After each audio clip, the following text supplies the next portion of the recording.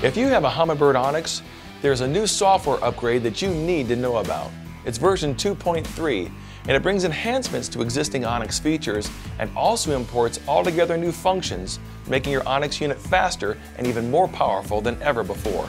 There are too many new features to talk about each one individually, so let's cover just a few of the highlights. The new software allows you to network your ONIX unit to select core Ethernet-capable Humminbird units like your 800, 900, or 1100 series units.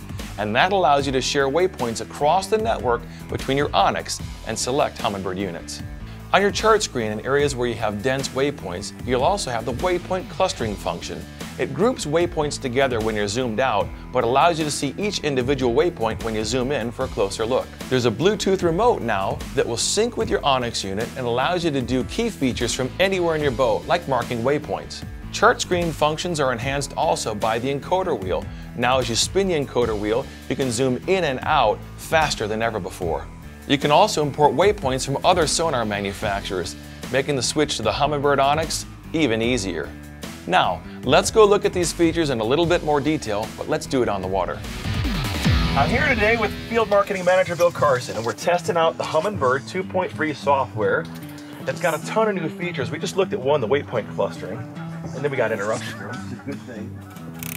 There's a lot to show you, so we're going to put some hands-on units and show you exactly what the new features do. Hold on, this is going to be really cool.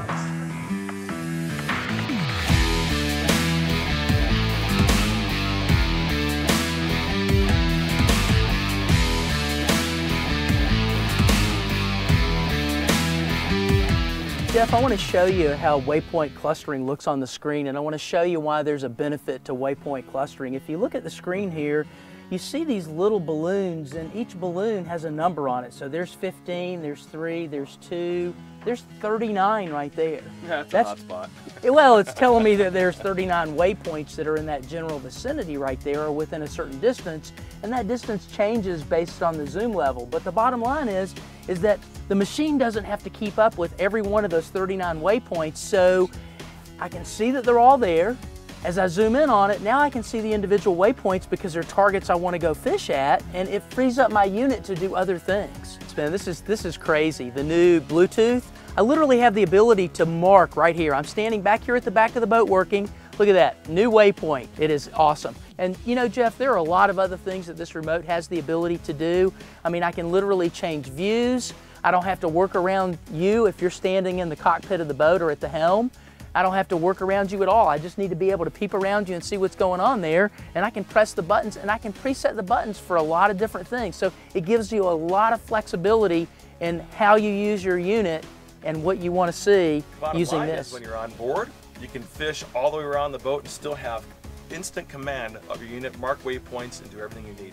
Absolutely. One of the other cool features in 2.300 is the ability to zoom in and zoom out using the encoder wheel. That's the little wheel that's around the joystick.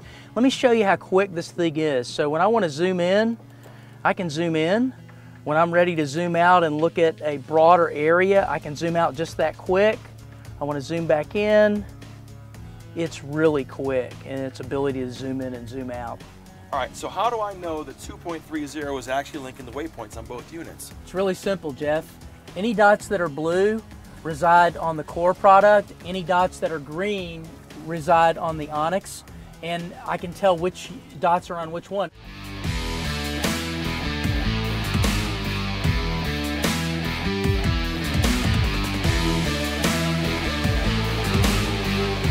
Jeff, Nice. This is a nice fish. That is. You know, we looked at a handful of things on the sonar. There was a number of upgrades on software 2.3, the free upload, but it all comes down to success, and you're holding success in two hands. No doubt about it.